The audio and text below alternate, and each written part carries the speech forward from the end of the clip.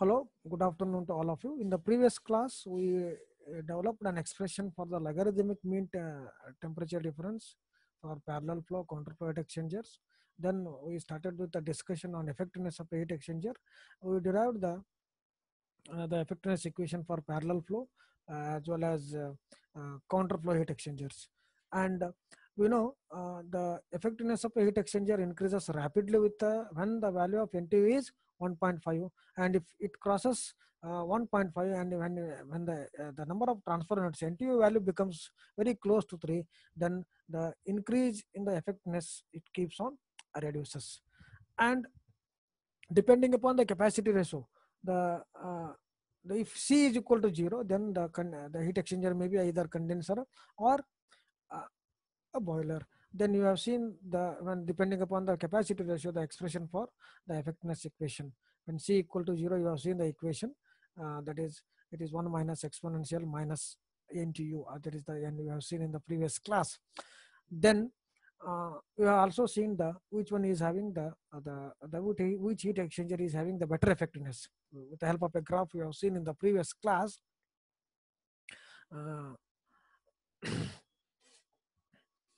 uh, that the cross flow as well as the counterflow heat exchanger is more effectiveness, though the uh, value of NT is higher than 3, and parallel flow heat exchanger is up to 1.5, it is effective, then thereafter it effectiveness remains constant, that you have seen in the previous class. And we have also seen the uh, uh, uh, charts for different configurations like parallel flow heat exchanger, counterflow heat exchanger, cross flow heat exchanger, shell and tube heat exchanger with number of tube passes. How to evaluate the based on the capacity ratio, that is the C minimum by C minimum by C max value, and the number of trans NTU value.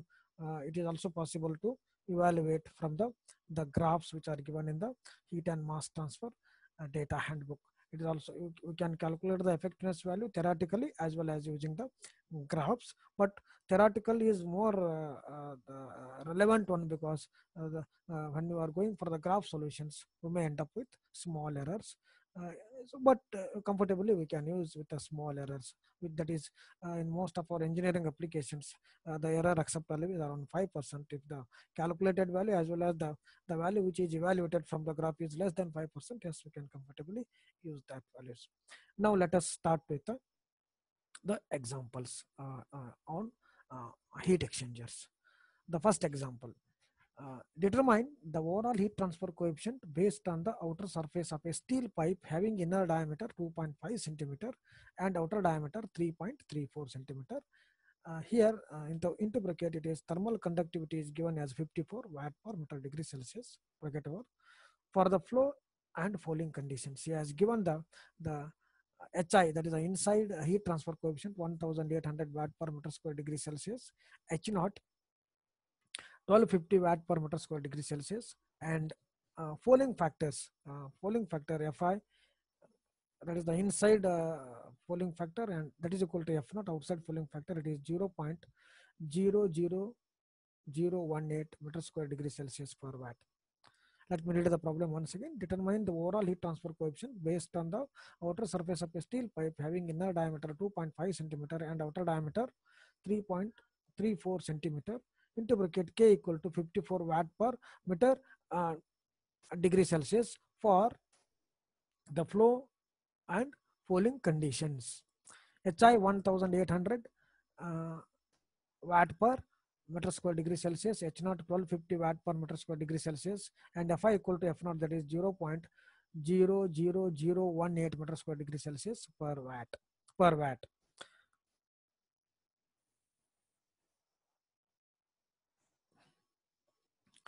Now we know expression for the overall heat transfer coefficient is given by this based on the outside surface area. This equation is available in the data handbook. There are two equations available. One equation based on the outside surface area, another equation available based on the inside surface area. Same problem we can also calculate using that based on the inside surface area. We can have the comparison later. It is given by this equation that the overall heat transfer coefficient based on the outside surface area U naught is equal to 1 by d naught by di into 1 over hi plus d naught by di Fi plus d naught by 2k ln d naught by di plus f naught plus 1 over h naught. Now let us substitute all the values given in the problem. That is outer diameter, inner diameter, inside heat transfer coefficient, the pooling factors inside and outside, and the thermal conductivity of the, that is the steel pipe which is given. Here we are taking the ratio dr naught by dy, so you need not worry about the units. Any unit you can substitute. It is ratio we are taking, it is automatically eliminated. 3.34 1 over u naught is equal to 1 by 3.34 by 2.5 into 1 divided by 1800, it is 1 over hi plus d naught by dr naught again 3.34 divided by 2.5 into fi, it is 0.0018 plus d naught. Here we have to consider it to meters because the conductivity you are substituting in terms of watt per meter Kelvin. So this d naught has to be converted to in terms of meters. 3.34 into 10 to the power minus 2 divided by 2 into k, that is 54 ln. Again we are taking the ratio d naught by di 3.34 by 2.5. So it has to be substituted in units plus f naught again 0.0018 plus that outside heat transfer coefficient, it is 1 over 1250, 1 divided by 1250. So this is the simplification u naught with this 1 over 0.742 plus 0.241 plus 0.090 plus 0.18 plus 0.80 into 10 power minus 3 is a common factor. Hence, the overall heat transfer coefficient based on the outside surface area u naught is 487.1 watt per meter square degree Celsius. Meter square degree 487.1 watt per meter square degree Celsius. This is how we have to calculate the overall heat transfer coefficient based on the outside surface area. Same problem you can calculate based on the inside surface area also. The equation is available in your data handbooks. Later we can have the comparison. Second problem, this is VTU July August 2000, taken from the VTU question paper July August 2005. Let me read the problem. Find the length of the tube required for the following heat transfer conditions where the air is heated by exhaust gases.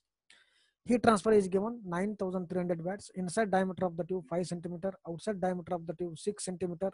Inside heat transfer coefficient 116 watt per meter square degree Celsius. Outside heat transfer coefficient 186 watt per meter square degree Celsius.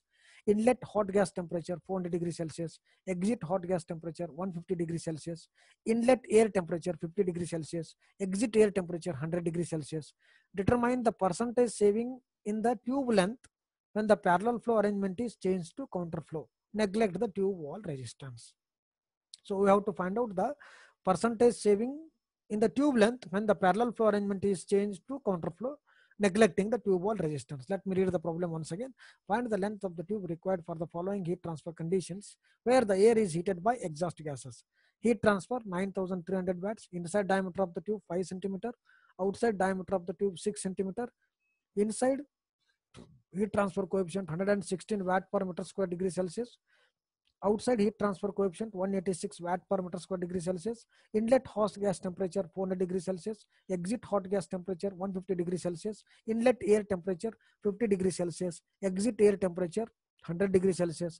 Determine the percentage saving in the tube length when the parallel flow arrangement is changed to counterflow. Neglect the tube wall resistance. Now let us calculate the logarithmic mean temperature difference LMTD for a parallel flow arrangement. You know this equation, logarithmic mean temperature difference for parallel flow arrangement, delta T2 minus delta T1 by ln delta T2 by T1. So it is that is equal to TH naught minus TC naught minus into bracket THI minus TCI bracket over divided by ln TH naught minus TC naught divided by THI minus TCI. If you substitute all the values here, TH naught is 150, TC naught is 100 degrees Celsius minus THI, it is inlet temperature of the hot gas is 400 degrees Celsius, and inlet temperature of that cold fluid is 50 degrees Celsius. It is ln divided by ln 150 minus 100 divided by 400 minus 50. So you will get delta Tm, logarithmic mean temperature difference after substituting all the temperature values is equal to 154 degrees Celsius. Now let us calculate the overall heat transfer coefficient based on the outside surface area. We know this equation U naught is equal to 1 over d naught by di, 1 by hi plus d naught by di into fi plus d naught by 2k ln d naught by di plus f naught plus 1 over h naught. In the problem, the statement of the problem, fouling factor is not given as well as the thermal conductivity. Now, eliminating these terms in this equation, U naught equation, this U naught is equal to 1 divided by d naught by di into 1 by hi plus 1 by h naught. Only eliminating all other terms, fouling factor as well as uh, the thermal conductivity term. So this equation is also, this is available in your heat and mass transfer data handbook. Depending upon our requirement, we can eliminate the terms. Substituting for all the d naught, di, this inside and outer heat transfer coefficient, we get the overall heat transfer coefficient based on the outside surface area. It is 63.6 watt per meter square degree Celsius. And you know the heat transfer rate Q is equal to UAS delta Tm. This equation we know. So Q is given, it is 9,300 watts. Overall heat transfer coefficient we have calculated 63.6. Surface area is pi d into L. Here diameter of the outer diameter is converted to meters. Then the delta Tm for parallel flow, it is 154. So we will get the length of the parallel flow heat exchanger is equal to 5.03 meters. Now, when the flow is changed from parallel to counterflow arrangement, let us calculate this LMTD, logarithmic mean temperature difference for a counterflow heat exchanger. The logarithmic mean temperature difference LMTD for a counterflow heat exchanger is given by this equation: delta T2 minus delta T1 by ln delta T2 by delta T1, which is equal to into bracket TH0 minus TCI bracket is over minus THI minus TC0 divided by ln TH0 into bracket TH0 minus TCI divided by THI minus TCI. Substituting all the temperature values, let us substitute all the temperature values here. Here this is 150 minus 50 minus of bracket into bracket 400 minus 100 divided by ln 150 minus 50 divided by 400 minus 100. We will get this delta Tm, logarithmic mean temperature difference, is 182 degrees Celsius. Now heat transfer rate, you know this equation Q is equal to UAS delta Tm, which is calculated for counterflow arrangement. So we'll get this length of the counterflow heat exchanger is equal to 4.262. So percentage saving in length is, it is 5.02 minus 4.262 divided by 5.02, which is 15.2%. Now you can see the length required for a parallel flow heat exchanger is 5.02 meters, whereas for the same conditions, when the flow is changed from parallel to counterflow, there is a reduction in the length. This is because you have seen in the previous class that this counterflow heat exchanger is more effective than that of the parallel flow. Hence, the length of the this counterflow heat exchanger is less than that of the parallel flow heat exchanger. So we can save up to around 15% of savings in length by changing the flow from parallel to counterflow heat exchanger.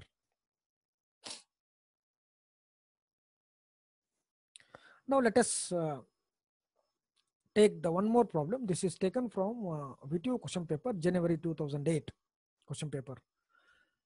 An oil cooler for a large diesel engine is to cool engine oil from 60 to 45 degrees Celsius using seawater at an inlet temperature of 20 degrees Celsius with a temperature rise of 15 degrees Celsius. The design heat load is 140 kilowatts and mean overall heat transfer coefficient based on the outside surface area of the tubes is 70 watt per meter square degree Celsius.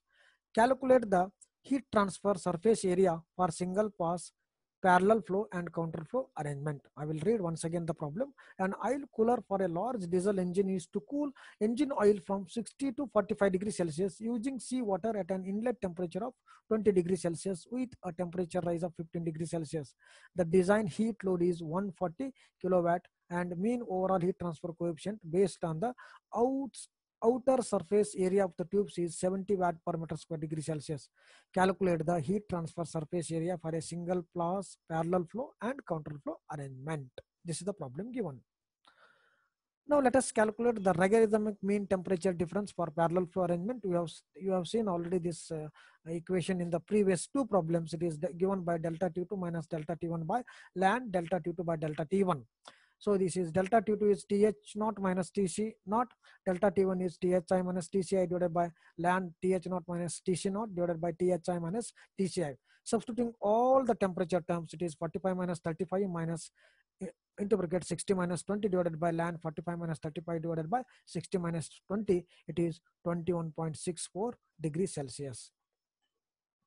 Now heat transfer rate, we know it is Q is equal to UAS delta Tm for parallel flow arrangement. Substituting all the values, surface area of the parallel flow heat exchanger is calculated to be 92.42 meters square.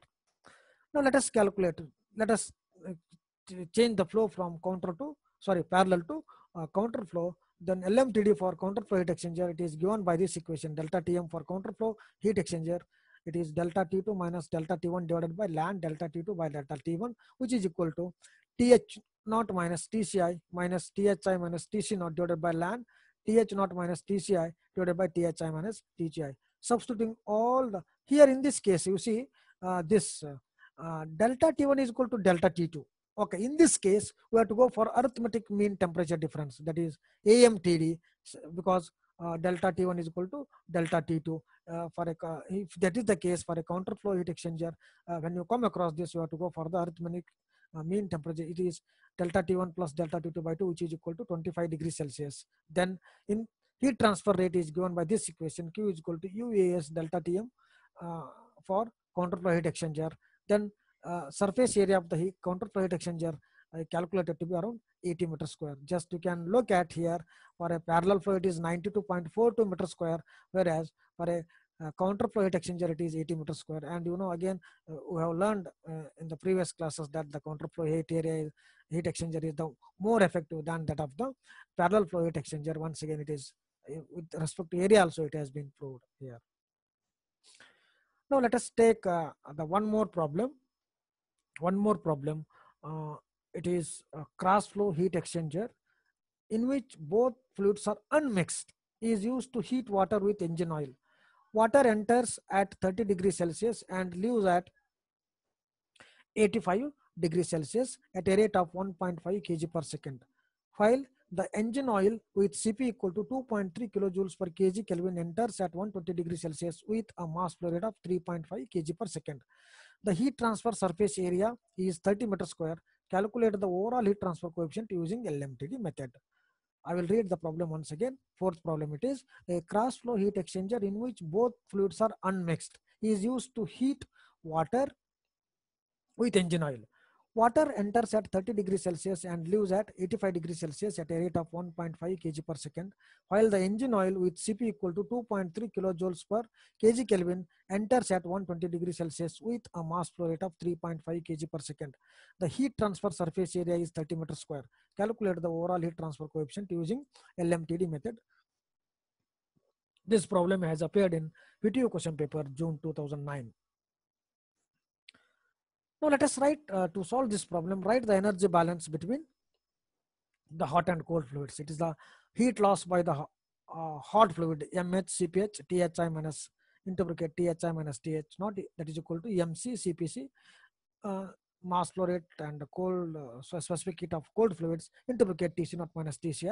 And if after substituting all the temperature values here, mass flow rate of the hot fluid is 3.5, cph is given 2.3, converted to joules multiplied by 1000, it is given thi 120, th is unknown, keep as it is, that is equal to cold fluid flow rate 1.5 kg per second, cpc 4.18 kilojoules per kg Kelvin. So for water it is converted to joules, it is multiplied by 1000, so it is 85 minus 30 inlet exit and inlet temperatures. So the exit engine oil temperature, it is we get it is 77.16 degrees Celsius.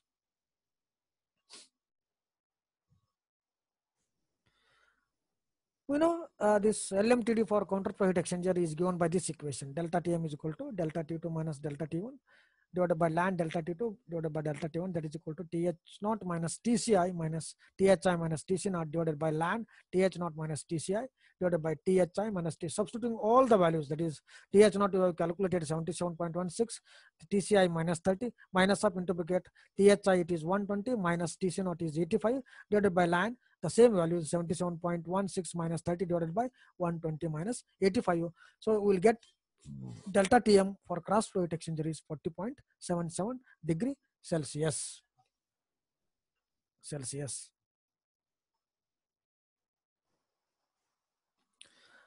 Now we need correction factor. It is a cross flow heat exchanger. We know it is correction factor based on the values of R and P.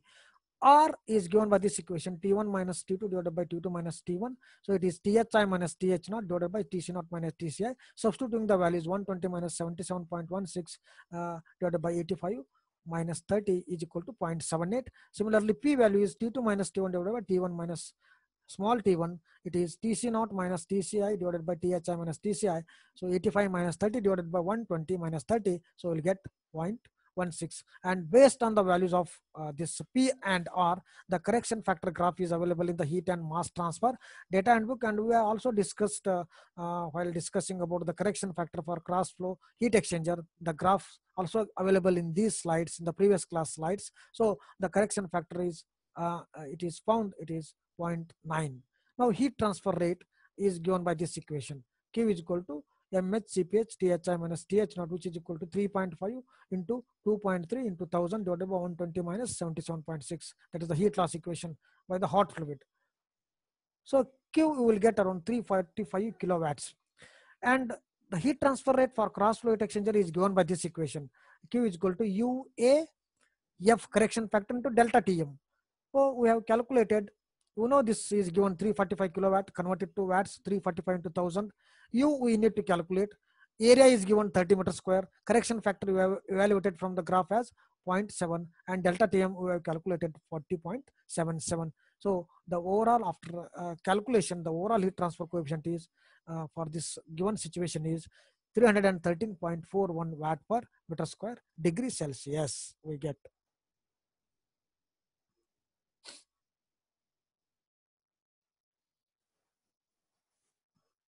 Now let us take another problem. Fifth problem on heat exchangers. This problem has appeared in the V2 examination of June-July 2009. 8000 kg per hour of air at 105 degrees Celsius is cooled by passing through a counterflow heat exchanger. Find the exit temperature of air if water enters at 15 degrees Celsius and flows at a rate of 7500 kg per hour. The heat exchanger has a heat transfer area 20 meter square and overall heat transfer coefficient is 145 watt per meter square degree Celsius. Take Cp for air. It is Cpa, it is given 1 kilojoules per kg Kelvin, and that of water Cpw 4.18 kilojoules per kg Kelvin. I will read the problem once again. 8000 kg per hour of air at 105 degrees Celsius is cooled by passing through a counterflow heat exchanger. Find the exit temperature of air if water enters at 15 degrees Celsius and flows at a rate of 7500 kg per hour. The heat exchanger has a heat transfer area of 20 meter square and overall heat transfer coefficient is 145 watt per meter square degree Celsius. Take Cp for air equal to 1 kilojoules per kg Kelvin, and that of water Cpw it is 4.18 kilojoules per kg Kelvin. This problem has appeared in the P2 examination of June-July 2009. Now, since here only inlet conditions of both based on the statement of the problem, the inlet conditions of hot and cold fluids are given. Now let us calculate the heat capacity rate of hot fluid. That is CH, capital CH is given by mH into Cph, mass flow rate of hot fluid into specific heat of the hot fluid. It is 8000 by converted to kg per hour to kg per second. It is given as 1 kilojoules per kg Kelvin, so which is equal to 2.22. Then heat capacity rate of cold fluid, it is Cc equal to mc Cpc. It is 7500 divided by 3600 into 4.18, 8.71. among the heat capacity rates of both the fluids. Hot fluid is having minimum values, hence it is C minimum 2.22 kilowatt per Kelvin, whereas the cold fluid is having the maximum heat capacity rate, so it is a C max. So now heat capacity ratio, capital C is equal to C minimum by C max, it is 2.22 by 8.71, which is equal to 0.26. Now let us calculate the number of transfer units. Number of transfer units, NTU, it is given by the expression NTU. It is given by the expression NTU, which is equal to UAS by C minimum, that is equal to 145 into area is given 20 divided by C minimum is 2.22. So this is the conversion, kilowatts it is there, so convert it, multiplied by 1000. So NTU will get 1.306 number of transfer units. Now it is a given the effectiveness value for the counterflow heat exchanger from chart. That means for capital C equal to heat capacity ratio 0.26 and NTU equal to 1.06 for counterflow heat exchanger chart. We can directly evaluate the value of the effectiveness value from the chart given in the heat and mass transfer data handbook, or this graph is available in any of the heat transfer textbook. It is 0.69, or it is also possible to calculate this effectiveness value by the equation given in the heat and mass transfer data handbook for counterflow heat exchanger. And you just cross check, if the error is less than 5%, then you can comfortably go with the chart solution. And we know that this effectiveness expression is given by this equation, actual heat transfer to the maximum possible heat transfer. Actual heat transfer is CH into bracket THI minus TH naught, that is the heat loss equation by the hot fluid divided by the maximum heat transfer, maximum possible heat transfer within the heat exchanger is given by this equation, C minimum into THI minus TCI.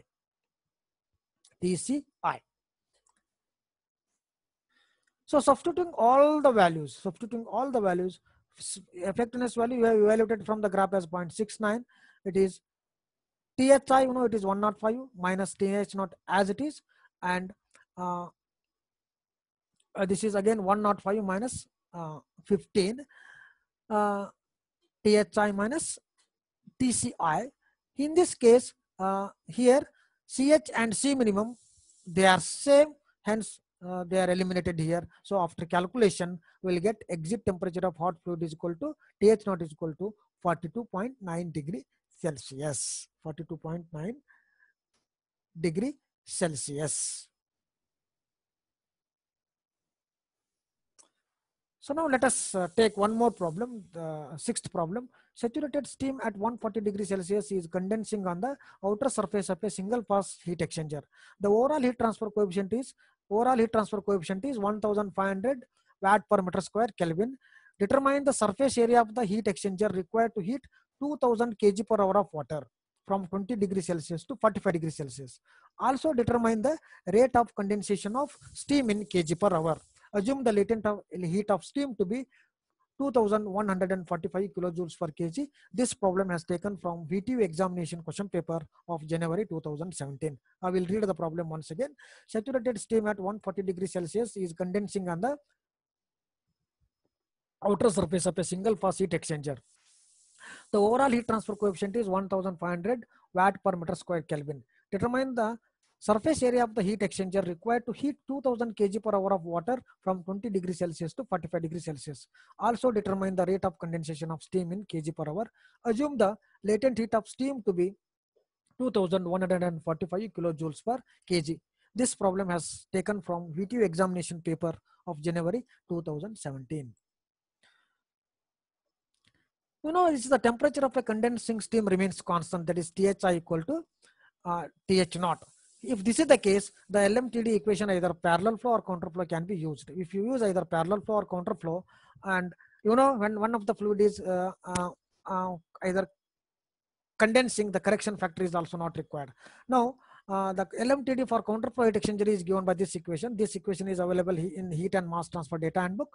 Delta Tm for a counterflow heat exchanger is into bracket delta 2 minus delta T1 bracket over divided by ln into bracket delta T2 by delta T1 bracket over. That is equal to into bracket TH naught minus TCI minus bracket over minus into bracket THI minus TC naught bracket over divided by ln TH naught minus TCI divided by THI minus TC naught. Substituting all the temperature values, what you will get here? 140 minus 20 minus of into bracket 140 minus 45 divided by ln of 140 minus 20 divided by 140 minus 40, we will get 107.01 degrees Celsius. And heat transfer rate, this is given by MC CPC TC naught minus TCI. The MC of is cold fluid is 2000 kg per hour. So converting it to kg per second divided by 3600 into 4.18 specific heat. Exit temperature is 45 minus inlet temperature is 20. We will get 58.05 kilowatts. And heat transfer rate is also given by this another equation. Q is equal to Q UAS delta TM. So Q is, we have calculated 58.05 multiplied by 1000. So converting it to watts. U is given 1500. We need surface area, keep as it is. And delta TM we have calculated as 107.01. So after calculation, surface area of the heat exchanger is 0.362 meter square we will get. Now, rate of condensation of steam is given by this equation. It is Q by HFG. Q by HFG. Q by HFG. Q by HFG.